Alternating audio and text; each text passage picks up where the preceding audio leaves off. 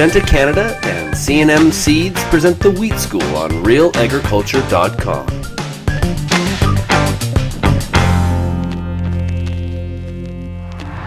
So we're looking at just a tremendous number of research plots this year, again, trying to learn how to take the next step forward in terms of ramping up wheat yields. So what are we looking at? Well, we're still looking at the normal things. I call these normal. They're fairly new, but sulfur on wheat is certainly one thing we're looking at, and we're trying to determine how do we figure out which field needs it and which field doesn't need it, and how much do we actually need when we do need it. We had a little bit of research there last year. We need to repeat that.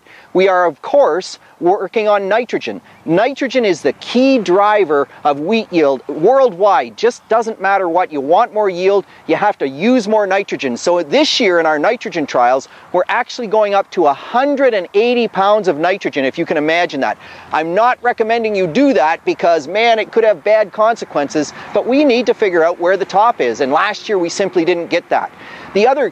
There's a whole bunch of other things, but some of the cool things we're going to look at this year, one is the green seeker technology. So that's certainly where we use the NDVI, the vegetative index, looking at how green the crop is to see if we can actually sense the greenness where we haven't put the nitrogen on and variably rate apply to increase our yields. Some exciting research by Lloyd Murdoch and Phil Needham out of Kentucky. We're looking to see if we can apply that to Ontario conditions. The other one that we're really excited about is this whole canopy management. We've always struggled to make split nitrogen applications pay. I can get a bushel or two more yield, but it basically only offsets the added cost of driving through the field twice. Believe it or not, I've managed to get a few growers, not everybody, but a few growers in Ontario absolutely excited about wheat production to the point where they say, hey, we're going to drive through the field twice anyway because split nitrogen, it should be better nitrogen use efficiency.